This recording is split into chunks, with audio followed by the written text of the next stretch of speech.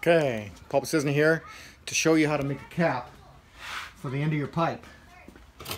You take a piece of metal, preferably a pretty strong piece of metal. It takes weld. You take and you hold it against the back side and you mark all the way around with a Sharpie. Then you take and cut all the way around the Sharpie with a little bit edge. I'll get back to you, hold on. Okay, so you got a piece of your metal that's the same size as that. You cut it off the edge. You got the pipe. Then you're going to take your piece of metal that you cut all the way around the Sharpie, leaving a little bit of an edge, and you want to put it on top of that pipe that you have spare left over, and you're going to take the socket and stick it right on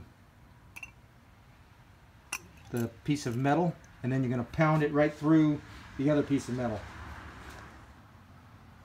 Now, as you can see, you got yourself a cap.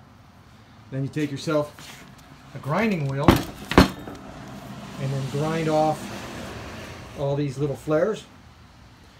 You don't have to grind it too much because you want it to be able to little snug inside your pipe.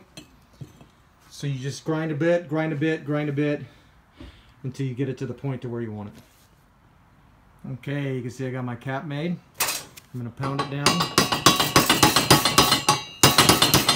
I'll keep pounding it down until I get that thing nice and flush to the top, or maybe just up just a 1/16 of an inch.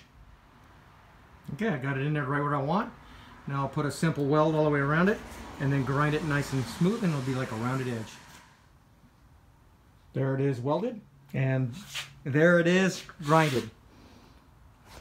So, how to cap off the ends of your tubes 101.